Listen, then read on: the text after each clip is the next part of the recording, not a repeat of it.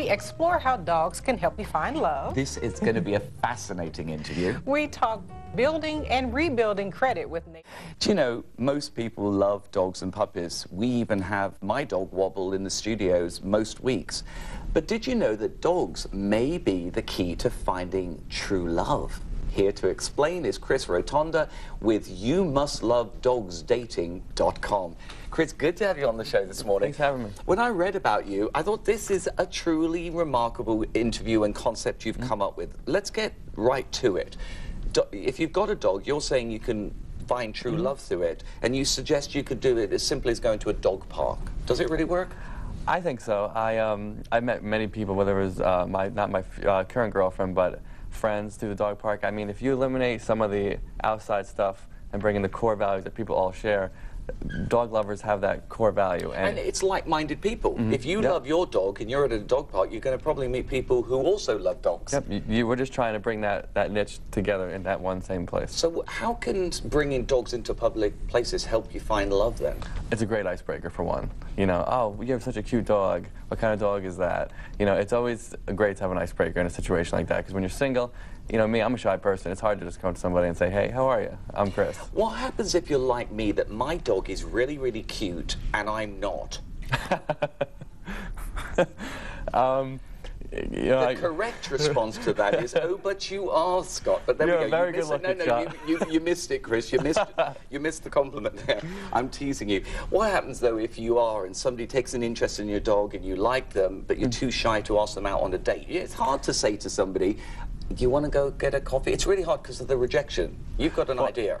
Yeah, you know, I'm not saying you use your dog, but there's so many great play day ideas. I mean, going to a dog beach, dog park, and nowadays there's so many dog-friendly restaurants. So you're not saying use the dog, but you are? In a way, but it brings it all in the same circle. I love it, by the way. I just think this is a genius idea because it is so hard to meet people, and if you've got a dog, I never thought of doing this. It's just really a clever idea.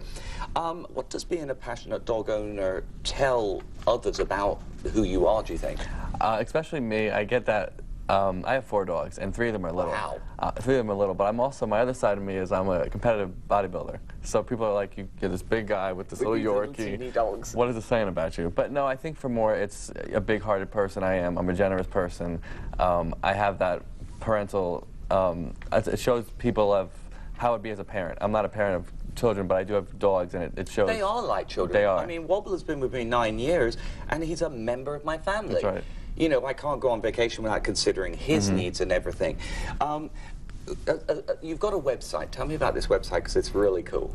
It's a niche-based dating site, just like Farmers Only or BlackPeoplesMeet.com. It's almost like, it's fun in a way because we have the profile creation like any other site. You create a profile for yourself, but you create a profile for your dog too. Isn't this brilliant? I just think this is lovely. If you're single, divorced, whatever out there, and you love animals, this might be a great thing. Now, where's your dog? It's in Florida right now. Now, we're in Baton Rouge.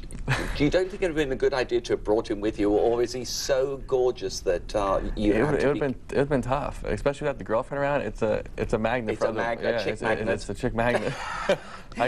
Okay, is there any fees for your site? We do. We have the first 30 days free, so I want everyone to try it out, to see how it is, to basically drive the car before you buy it.